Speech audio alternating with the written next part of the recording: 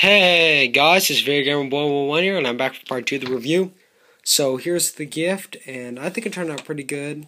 I wish it was just a little bit bigger, though it still looks pretty cool. At least it's kind of larger than the Nutcracker, but you know, like if you look at its base, it's a lot bigger. So here it is, and there's the bottom of it. And yeah, it looks really cool. Now to get inside, I'm going to show you the interior.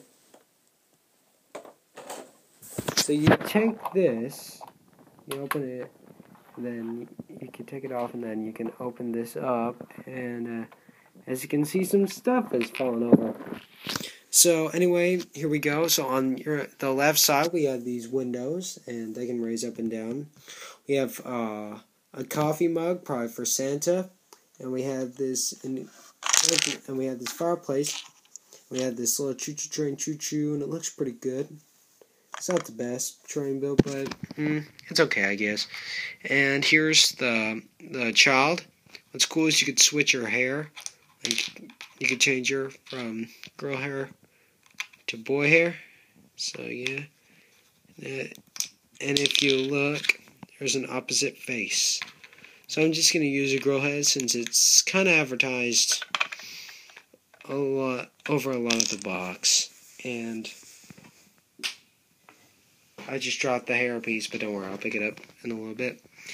And then on your left side, you have a clock, and you have some presents hiding right there. You have a Christmas tree, which I can't just blind by the Christmas tree. I wish I'd use like a star or microfigure. That'd be pretty cool, but you know, yeah.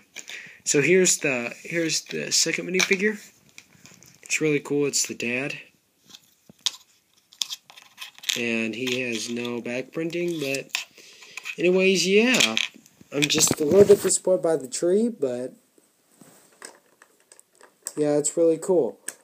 I'm going to set this down while I look for the head, so I can show you. Found it. So what we can do is just make sure everything's in place. You can just put the hair like, I don't know, right here. So the dad has an extra set of hair, so what you got here are all the spare pieces from all 4 of the bags. So yeah, it's really cool.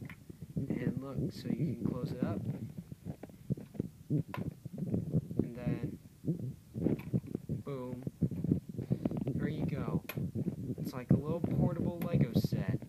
So that's cool. So hopefully you enjoyed the video, and stay tuned for the advent calendars on Saturday. I got both of them, and I'll probably be doing what I did last year and the year before, so it'll be our 3-year anniversary, guys, so please stay tuned for that. Other than that, please stay tuned tomorrow for November 29th of the calendars.